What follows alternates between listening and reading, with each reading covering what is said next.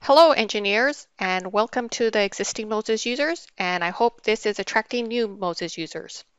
My name is Georgina Maldonado, and today we are going to be talking about installing Moses.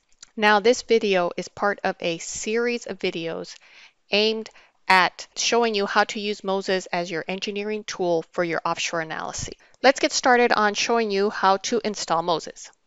We have made the assumption that you have downloaded the correct installation file from the Bentley website. That's what we have here. This is the Moses button, and this is the installation file. And you can see if we do properties, it's for version 12.02.00.30. Okay, so that's the one I will be installing. Okay, so I'm going to double click, and we are going to see that the first thing that comes up is the licensing. So licensing is going to come up as a pop-up window. So this is the Moses Connect version, and this is the end user agreement. So you can read it. Okay, it won't let you proceed unless you click I agree to the license terms and conditions. So you see, so now I can hit the install button. Okay, so when you hit the install button, it starts, but then because of safety reasons, security reasons, we get this message from Windows.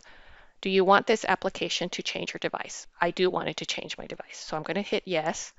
And you'll see that in this other window, we're going to start to see that green bar. It's going to start going from the left side to the right side. So it's going to do that. It's doing a lot of stuff in the background. It's trying to make sure you have space. It's trying to see what other applications you might have that it might already need. It is trying to figure out some things, and that's why it is taking a little bit of time. Now it's going to do this for a little while, and then it's going to come up with another window. So you see it does still tell you that the setup is in progress. It's still setting up, and it will pop up another window. Now on my machine, it's going to pop it up on my other screen, so I'm going to have to drag it over. Okay, so here is what it brought up. So this is the Moses Connect Edition, again, version 12. And so it says, are you ready to install? Okay, so click next to continue. So I'm going to click next.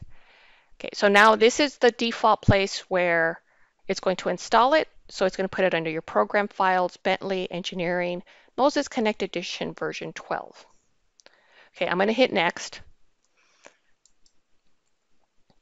And then click install to begin the installation. So here's where things actually start getting written to your computer. Okay, so you're going to see the green bar going from the left to the right. While this is working, I want to tell you that I picked the defaults, of course, according to maybe your computer IT group, you might want to change that.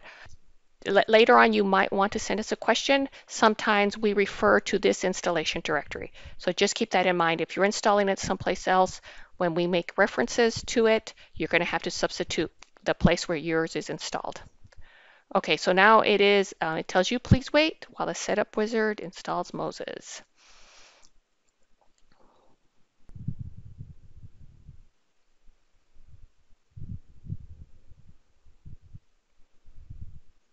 And you see here we got to the end, display release notes.